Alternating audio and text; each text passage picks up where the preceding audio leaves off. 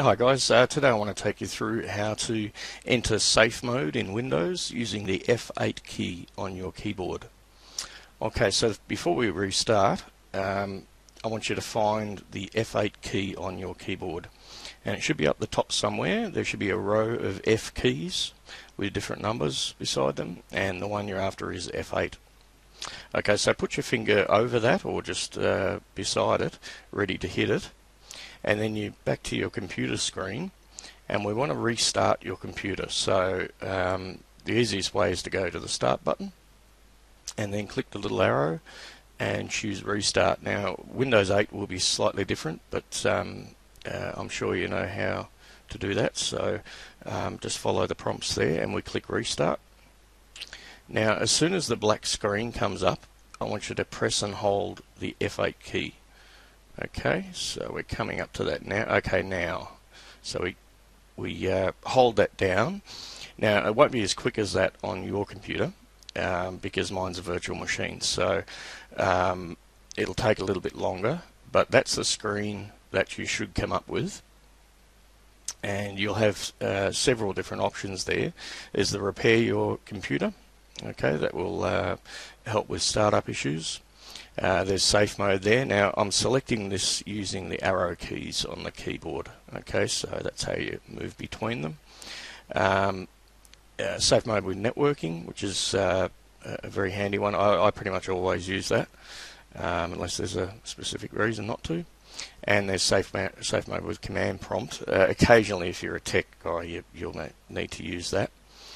The other good or handy one is last known good configuration. So if your computer's crashing or not starting up properly, and perhaps it happened after installing a program or a driver, then this is really good for restoring your computer to an earlier time and to a time that everything worked. Okay, so I actually use that quite a bit in my repairs, just to get things moving again and then work from there. The rest of them you're probably not going to be interested in. If you've hit if you want to just continue normally without any safe mode, just choose the start Windows normally. But it should be just pretty much those 5 options there, 1, 2, 3, 4, and 5 that you'll be interested in.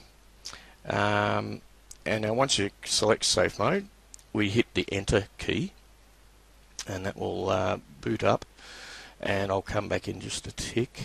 Okay, so Windows is booting up. Now the screen will be a different resolution, so everything will be bigger and kind of look a bit funny, but you're all good to go. It's you're in safe mode.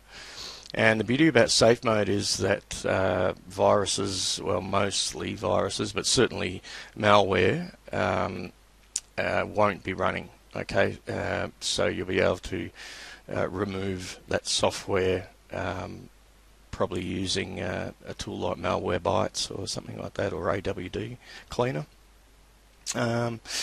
So you're in safe mode. Now once you've finished with that, all you have to do to get back into the normal mode is restart again, and that will restart in normal mode, and you're all done. Okay, now if you had some trouble with the F8 key, there's another way you can enter safe mode. There should be another guide there that I've got using msconfig. Alright, slightly different way, but hopefully you're all good to go. Any questions or comments, leave them below, and I'll catch you next time, guys. Cheers.